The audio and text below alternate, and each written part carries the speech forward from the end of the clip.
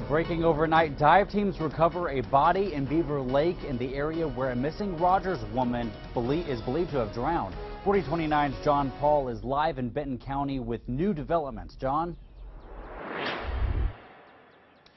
And Joshua, I just got off the phone with Benton County's Deputy Keisha Gwill from the Benton County Sheriff's Office, and she is confirming to me on the line that the body is that of 21-year-old Stacy Hernandez, and her body was found inside Beaver Lake around 9:40 last night. In fact, divers pulled her body from the water about 110 feet deep. I want to show you some video of the search and rescue yesterday. As you can see there, crews using sonar equipment, and they picked up an image in the water yesterday afternoon, and it took divers about 5 to 6 tries to actually recover her body.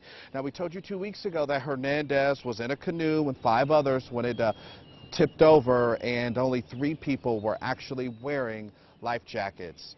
For now, we're live here along Beaver Lake this morning. I'm John Paul, 4029 News. All right, thank you, John. Again, we are being confirmed that was the body of Stacy Hernandez in Beaver Lake. Live at the breaking news desk, Joshua Cole, 4029 News.